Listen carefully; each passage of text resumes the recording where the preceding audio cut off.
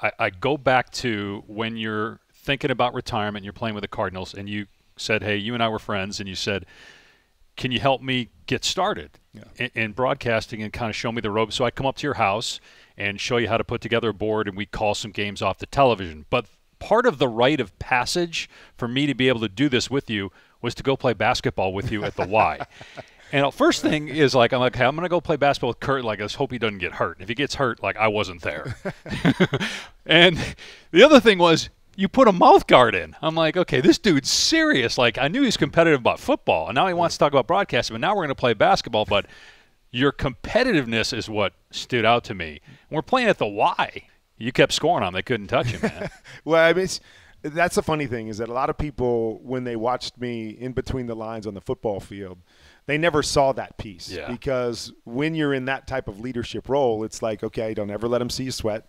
You know, there's a competitiveness that drove me. Obviously, you don't get to this point without being competitive. And, you know, I've always just kind of taken the approach that I don't do a lot of things. I don't have a lot of hobbies. But everything I do, I want to be great at it. Yeah. And so it doesn't matter if I'm playing pickup basketball. It doesn't matter if I'm 50 years old.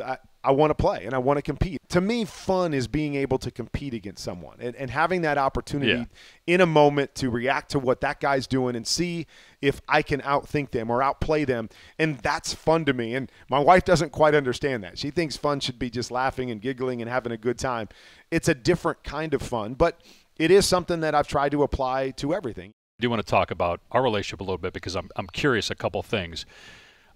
You started coming over to our house for a Bible study. We had about 20 or 30 guys over at the house, but you came over, and I remember one time you had a meeting with then President Barack Obama, and so you were a little late, and there was a new guy there, one of my neighbors, and I think we met for like 2 hours that night, and shockingly, you talked a lot during those 2 hours. Shocking. And it was funny because afterwards, my neighbor said, man, who was that dude? I swear I've seen that guy before. I'm like, that was Kurt Warner. He goes, I'm sitting next to Kurt Warner for 2 hours. I had no idea it was him. And he's talking about this meeting with Barack Obama. And I had no idea, like, who's this dude? Do you remember what forget the Bible study. What did you say to Barack Obama? Do you remember that? It was a nice conversation early in his presidency where the conversation was just, you know, how can we pray for you? You know, how can we be there for you from a distance? And, you know, I'll never forget the comment he made is, pray that I get it right.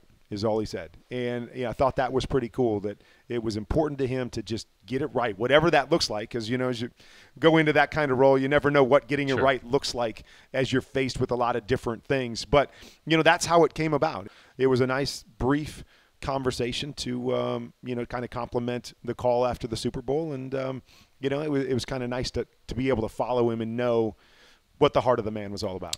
I was distraught, furious after the Super Bowl. I'm coming down the elevator. I'm walking through the tunnel in Tampa, and I'm like, okay, I think I see Kurt out of the corner of my eye outside the locker room. I'm like, don't look at Kurt. Like, they just lost the Super Bowl. He's probably furious. Just don't look. So I kind of looked out of the corner of my eye and did a double take and looked again, and you were smiling. So I figured, okay, he's looking at me, and he's got a smile on his face, so I guess I should engage. I came over to you, and I'll never forget, you said, I felt like, I did everything that I could this year. And you had such a positive attitude in a time where I'm sure most people, including me at the time, and I didn't even play in the game, were still in shock over what had just happened. As you look back, do you still have that same view of that year? Or are there things about that game or about that season that you still play over and over in your mind of, man, I wish I would have done this differently? Well, I think you always have that. When you don't get the end result that you want, you're always going to think and relive things.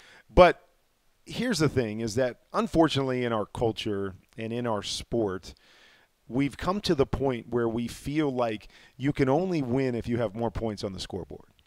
And something that I've learned in life is that you can win when you lose. And that, to me, was what that journey was all about for me and for that team, was what we accomplished that year and where we were when I got here and the mindset of everybody in the locker room and the organization. And there was no belief there was no hope, and we could have said whatever we wanted. There was nobody that believed we would ever have success. And to watch a group of guys come together and start to believe that they can do something that a short period of time before they never believed.